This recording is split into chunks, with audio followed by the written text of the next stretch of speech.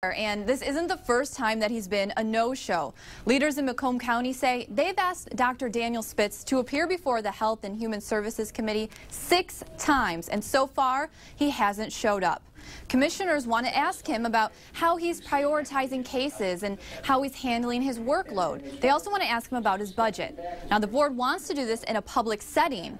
An attorney representing Spitz was at last night's meeting, and he told the board that Spitz would be happy to meet with them in private, but that he and his client have issues about answering questions in public. His testimony could very well compromise ongoing investigations by law enforcement or the prosecutor's office. His attorney went on to say that he just doesn't understand why the board is demanding that their questions be answered in a public setting.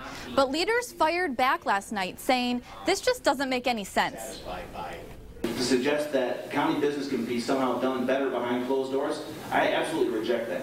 So again, Mr. Reveau, I think we all understand your position and really appreciate your being here to state it on behalf of Dr. Spitz. But frankly, I find this unacceptable, and I'm very much looking forward to when this contract will come up for review.